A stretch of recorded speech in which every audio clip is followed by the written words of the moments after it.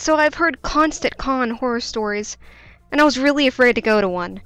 I finally went with my younger sister, and we were having a good time. My sister liked Black Butler, so she cosplayed as CL and I did Alois. We were both short, so it worked pretty well, and we were getting nice compliments until a creeper showed up. He was probably 24 and I was 17. I ignored him as he followed us and led my sister to a busier part of the con, out in the open.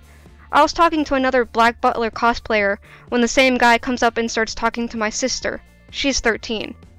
I pulled her around to the other side of me so she wouldn't be sitting so close to him, and he gets up and moves so he can sit next to her. I made the mistake of pulling my sister onto my lap to keep her away from him, which he said, "Oh, a little boy-on-boy action." I almost gagged.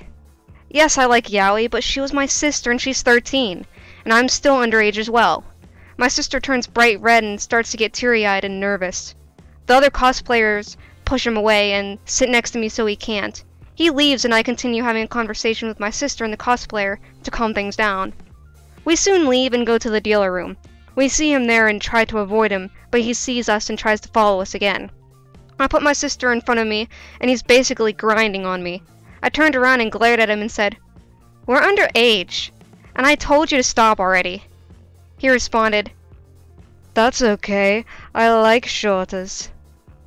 I grabbed my sister and ran out of the area and reported him to the staff. I still don't know if they caught him or not, but cosplayers, please listen to this.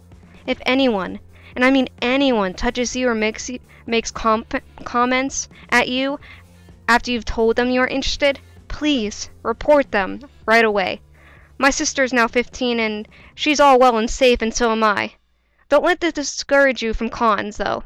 And remember, buddy system.